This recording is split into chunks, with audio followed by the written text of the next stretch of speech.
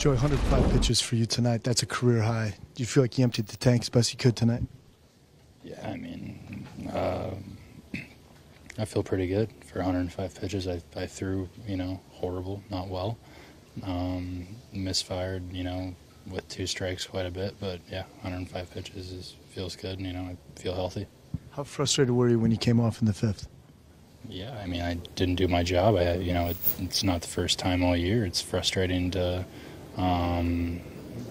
go out there and not do your job. And we have so many guys that go out there and do theirs. But, yeah, frustrated. What was your game plan against these guys? It seemed like a lot of fastballs and a lot of cutters, especially, early in the game.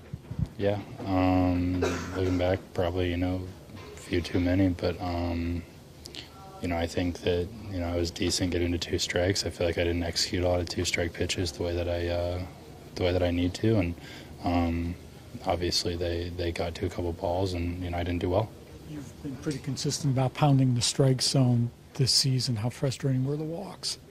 Yeah, bad. Obviously, they had some lefties in there tonight. I walked Schwarber twice, Stott once, and certainly when a lot of the lineups stack righties in, you want to get the lefties. So, yeah, not good.